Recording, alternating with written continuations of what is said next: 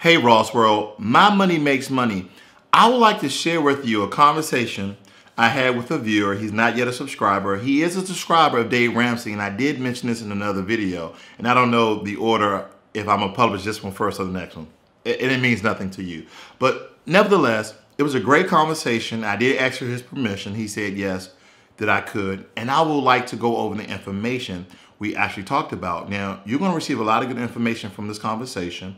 And excuse me, as I look over to my computer, I want to read it word for word. Now, this is his responses to my video that can be good. Now, his name is, and I'm going to butcher it, I believe it's called Very Applecini, okay? So in this video, instead of calling him Very Applecini, which is probably the wrong pronunciation, I'm just going to call him V.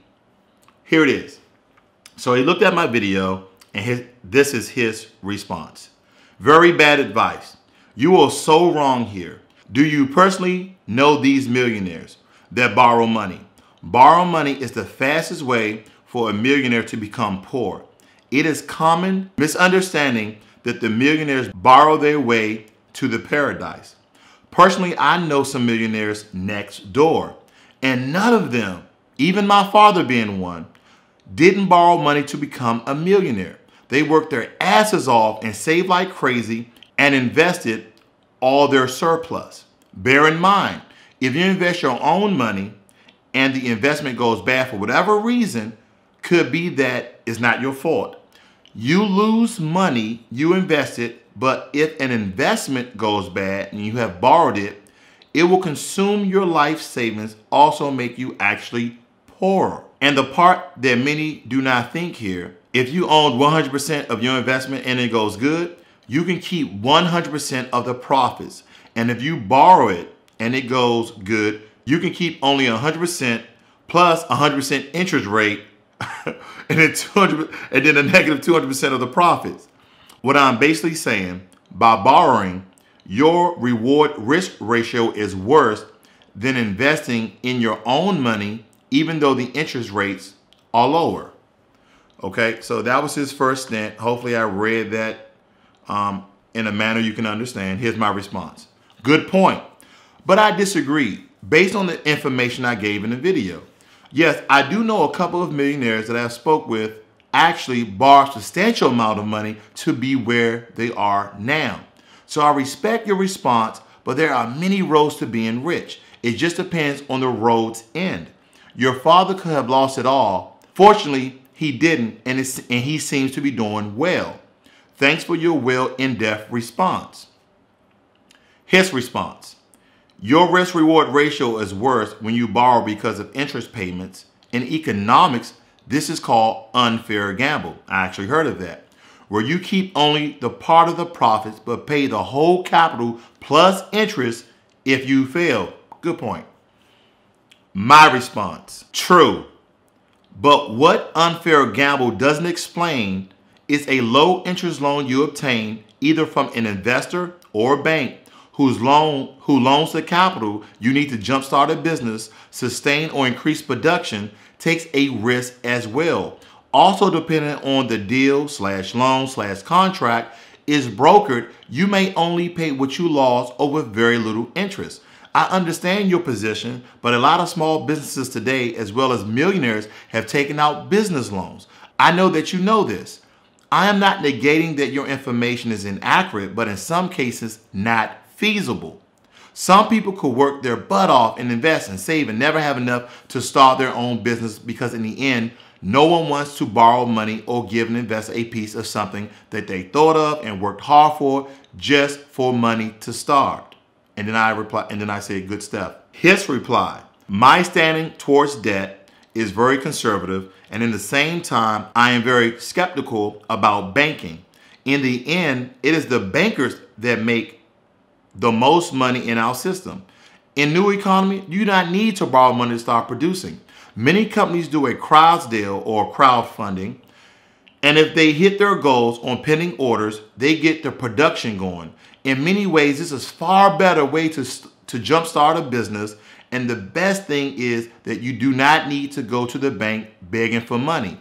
If the goals are not met, the buyers get refunded and the production will not start, which is a good thing since it will not be successful anyway, so lower the risk. Also, if you want to be crazy and start a business without customers, in the traditional way, you can always find a business partner who has money as an equity partner. If your business is solid, you will always find money and you do not need to borrow it. Bear in mind, the majority of successful companies have been started with $5,000 USD or less. And I've actually said that in one of my videos, $5,000 is a good amount of money to start a business. Very, very, very few and lucky ones succeed with borrowed money. It creates a lot of extra stress to the entrepreneur, aside of the stress from the regular day-to-day action. I highly recommend for you to look for all other alternatives to borrowing. If your product is interesting, it is your customers that will fund your business and not the bank. Just offer them a pre-sale for a discounted price and condition that there will be enough demand that is worth to launch. My response: you make a good point, but solely depending on crowdfunding and proof of concept is not always the perfect projection of success. I do understand it has little to no risk. No risk, no reward. In many cases, even though Kickstarter and Indiegogo have done tremendous helping entrepreneurs achieve their goals, there are many roads to greatness. It really all depends. Nevertheless, a great topic and discussion. Thank you for your very intuitive, intelligent responses. Greatly needed and well deserved. His response: it really is quite hard to imagine a situation when you need to borrow money. Equity partners, of course, are entirely different topic. They're a entirely different topic. And usually they bring, in addition to money, also the know-how. If the customers are not willing to buy the product before the launch, chances are you need to figure out some other product, as they probably will not buy it after launch either. A prudent way to grow your existing business is simply reinvest your profits to the growth of the next year. I wish I helped to slow down you with borrowing money I wish I helped to slow you down with borrowing money, as borrowed money, easy money, and easily leads to bad decisions. So basically saying borrow money is bad. There is also a risk in investing your own money, but that is a risk that is in most cases manageable.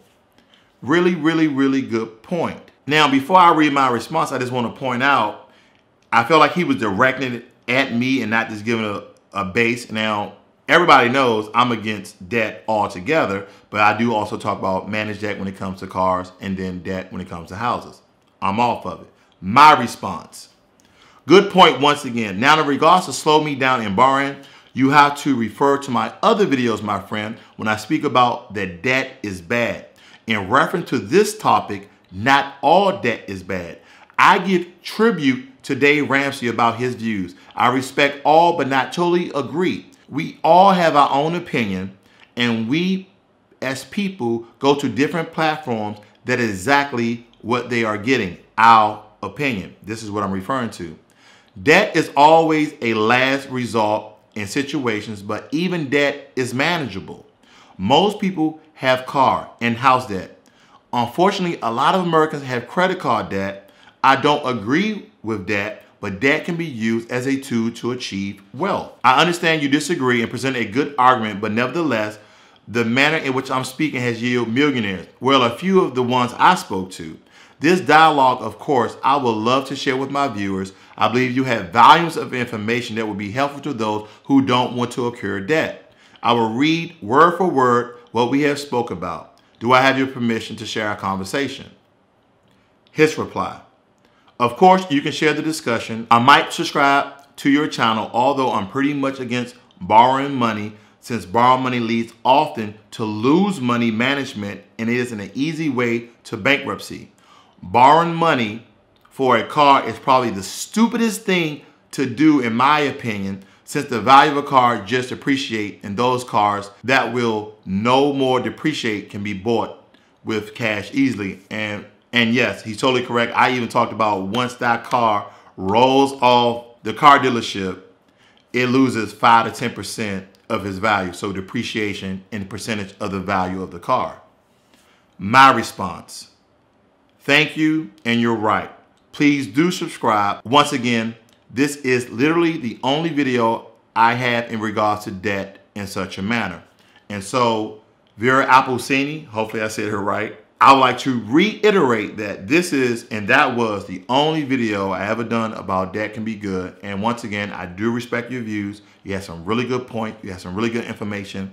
And hopefully my viewers learned something from you as well as me. And they now have options of different roads and paths they can take. So this was a video about a long discussion I had with a viewer that contained volumes of pertinent and detailed information to help you in your walk to erasing debt in your life. This is Ross World, where debt is absolutely bad. But sometimes, in my opinion, you may take out a loan to buy a house because after a few years, that house has equity and that equity crushes your debt.